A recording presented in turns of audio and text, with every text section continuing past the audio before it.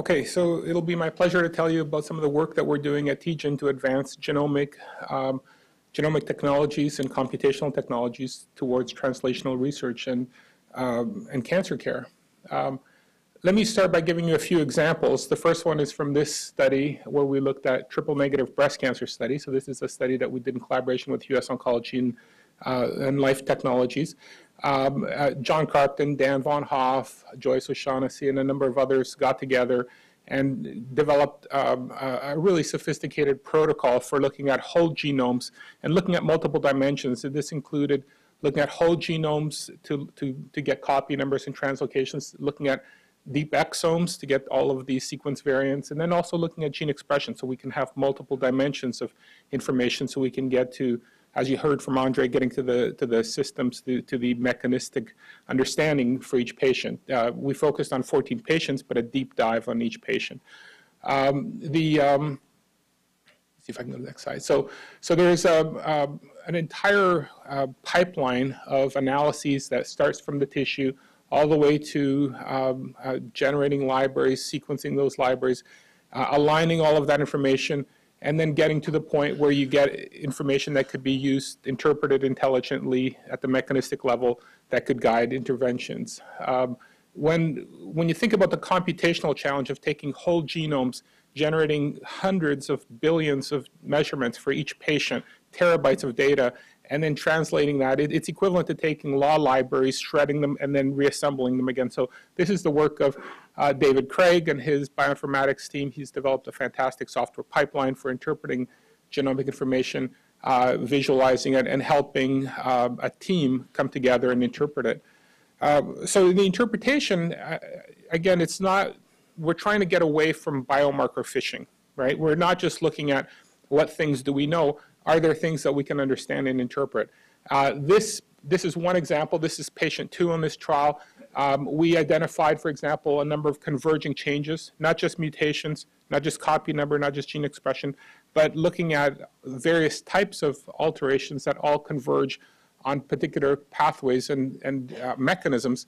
And as you can see here, the convergence suggested that it's not just one pathway that's activated, it's 2. And you heard a little bit about the importance of synergy and coming up with combinations. Well, here's a poster child example of where you see a mechanism. There's no evidence-based medicine, there's no epidemiological evidence to suggest a treatment here. This is intelligently interpreting a mechanism and coming up with treatment suggestions that may not have ever been tested in any other patient. And this is where our challenge is. It turns out that the best way to target these 2 pathways together are 2 experimental therapeutics. And again, thanks to Dan Von Hoff and Joyce O'Shaughnessy and their connections, they were able to identify a clinical trial where we had 2 inhibitors, a MEK inhibitor and an AKT inhibitor, together in this particular trial. So we were able to get this triple-negative breast cancer patient onto this trial. She was, I think, one of the last, and nobody was responding to this combination of treatment. In fact, these drugs would have not survived, but we had one of these miraculous responses. I mean, you could see this is a breast tumor at the, on the left here. It was perforating through the skin and fungating and just not responding to any treatment. This combination of a MEK AKT inhibitor combination just annihilated the tumor. It left a hole where the tumor used to be. So we see these amazing responses when you look at mechanism. But this is the first point I wanted to make, that this is not evidence-based medicine. This is mechanistic interpretation of genomic information. And as we go through, we've done about 100 tumor boards. So you take a multidisciplinary team at TGen, and we're going through these approaches where we take this information and we go through this process of interpreting it and getting a medical interpretation and getting a clinical intervention. So that pipeline is increasingly done by teams of scientists and physicians coming together. And usually they're not all in the same institute. So we needed to create ecosystems that allow us to share clinical knowledge across institutions. The IT infrastructure behind this is really sophisticated. So we start to think about 2 problems. One is geographical distribution, but then the other problem is we have disparate types of data because it's not just genomic information that weighs into the decision. It's also clinical information. It's also pharmacological information. So we've created data portals that allow us to bring these things together, and communication tools that allow physicians, scientists, and multidisciplinary teams to come together to interpret information. And as you heard before, as we start to transition from science into big team engineering projects, these types of tools become more important because there isn't a single individual that knows all of the information that's necessary to interpret this type of information. So as misleading as this title is, we still believe in the team science approach. We believe that there is this hybrid between really intelligent individuals who know how to interpret pathways and mechanisms and systems that come together with clinician scientists, that come together with pharmacologists and pharmacists and oncologists to create an interpretation that would otherwise not be possible by an individual. The latest trial to take on this model is a Stand Up to Cancer project led by Jeff Trent and Patricia LaRusso. It's focused on melanoma, focusing on the problem of what do you do with BRAF negative melanoma. And it involves, again, a very large team of institutions across the country. The unique thing about this model is that it's taking a set of commercial agents that are going to be available for this particular trial, and this is a randomized trial. But the really interesting thing is we're starting to think about introducing investigational agents. So we're not thinking about the traditional drug development trial approach where you take a single agent or you take multiple drugs and you create multiple arms. We're starting to think about fusing molecular medicine with clinical drug development. And in fact, the thing that's allowing us to do this, again, comes back to our approach to knowledge, our approach to how do you collect information. So on the top left, we have billions of bits of information about pathways, mechanisms, models of drug response. All of that information could be integrated into a single platform. Then we could take all of the patient information, bring that in, so we could take genomes, gene expression, copy number, all of the various dimensions of molecular medicine, plus prior history, clinical information, bring all of those things together and create a single knowledge repository that allows us to do both basic research, but also do molecular medicine, and in the future, integrate clinical trial development so we could do it all together. And bringing all that information together and doing it is a major project that we've undertaken at TGen. We're calling the repository BioNet, and we're getting support from Dell to build the IT infrastructure behind that. So what does this look like in the future? Well, we would love to develop a systems oncology clearinghouse because we don't want to, again, do fishing expeditions to find the biomarker that has epidemiological evidence. We want to take all of the information together, create a systems understanding of what's wrong with that patient, and tailor the treatment. And if that treatment's not available, be able to use this as a clearinghouse to find the right clinical trial, put that patient into that clinical trial. So we're positioning experimental therapeutics with profiled patients together.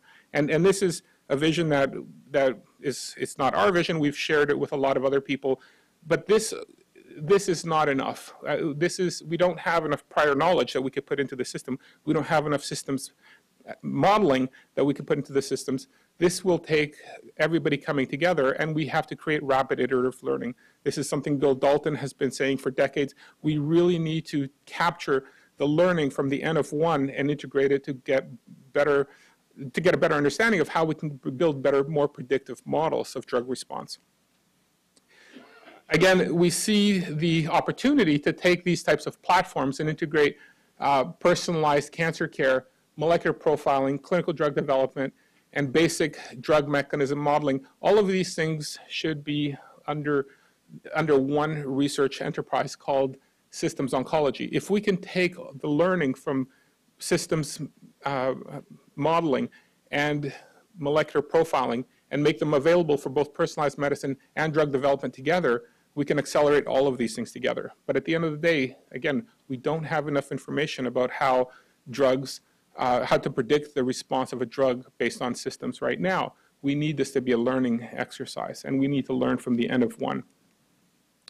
Finally, we don't see this as a centralized database. We see this as a federated network of clearinghouses.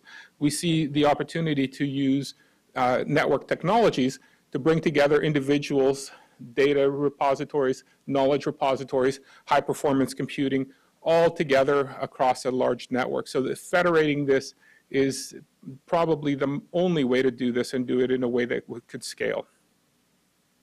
So in terms of the conclusion, what we're really trying to think about is not to think about precision medicine and clinical drug development as two separate enterprises, two separate things. We're trying to, because at the end of the day, the way we use systems modeling, the way we use clinical information, the way we use genomic information to match the two, fundamentally the science behind this is the same.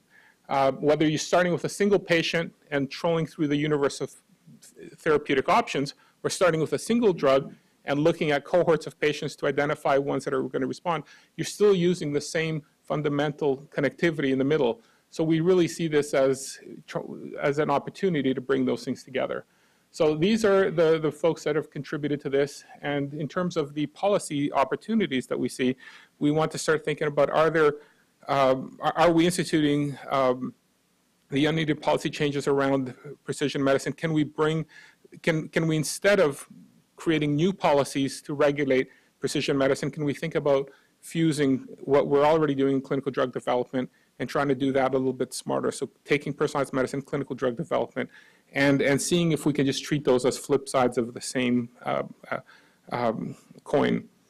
How do we refine our policies around genomic data interpretation and to inform clinical decisions? You heard a little bit about this from Andre. The opportunity here is to get away from just simply saying this is a biomarker which is clinically proven to predict this drug with epidemiological statistical information, and to get to intelligent interpretation of systems. We're not yet able to use systems modeling to accurately predict all drug responses. We need to learn how to do that. But we can't be blinded by the progress that we're seeing by just choosing single biomarkers and seeing some predictivity. It's like trying to get to the moon by climbing up a tall tree. We're going to be making progress all the way to the top. But once we get to the top, that's it. I mean, systems modeling is the only way that we can get there. And right now, there are no good policies that allow us to use a systems approach to interpret medical interventions. And finally, this ties back to the point number 3. Evidence-based medicine and N of 1 are fundamentally different approaches to healthcare delivery. We don't have epidemiological evidence when N equals 1. At least that's what our statisticians tell us. So what constitutes evidence? We need a new epistemology to define the type of knowledge that could be used to justify a treatment decision. And we argue that that justification can be done with mechanistic knowledge. So that's another thing to grapple with, and there's a lot of issues that we could talk about that. Okay. How do we have all the